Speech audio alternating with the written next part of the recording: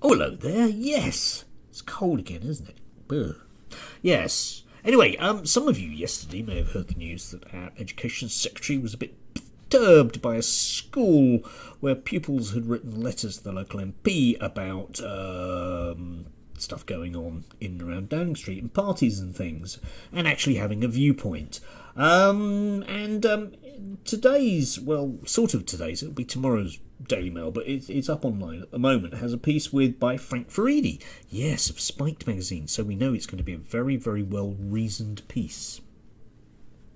Yes, anyway, is this picture proof that some schools are turning into anti-Tory indoctrination factories? No question mark, but anyway, yes, and the simple answer is obviously no.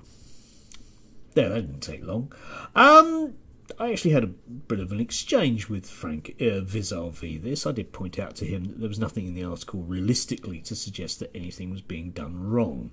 The article does have a brilliant picture of children in a classroom pointing at a whiteboard, and it also has a picture of 1950s, I'm guessing, Maoist China, and the two are really similar apart from the jet fighters and the pictures of Mao, which aren't in the classroom. Sorry.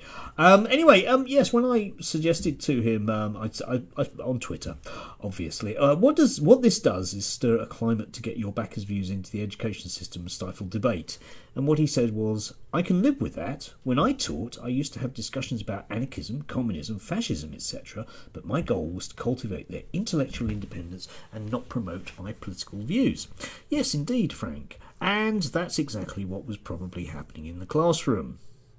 Realistically, wasn't it? Because the teacher would be following the national curriculum, which has been set out by this government for the past 12 years and is overseen by Ofsted. And the releasing this stuff, as the school did, it was a primary school in Nottingham, these pupils were 10, releasing this stuff was okayed by the head. And none of the teachers at the time saw anything wrong with it. It's just that presumably probably a parent, thought, oh, that looks a bit dodgy, and therefore the whole thing has blown up. But realistically, if you read the article, I'll link down below, you can see that it's just a civics lesson, if you like. And that's it. I don't know, I'm starting to get really bored with this stuff, because people must surely understand that there's a difference between teaching about something and teaching somebody to be something.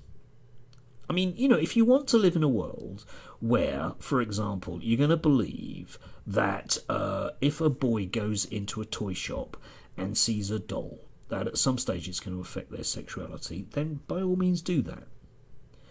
But you live in a world that's not real.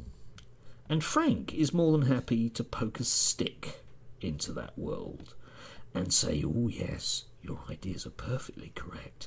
Isn't it dreadful? Isn't it dreadful? It's no wonder young people vote left-wing. It's got nothing to do with the economy. Trust me, I'm a sociology teacher, so I know all about the links between education and the economy and people's views. But I'm going to ignore that because I work for Spiked. I can live with that. I can live with that. I can live with the fact that I have a particular political agenda. I don't mind.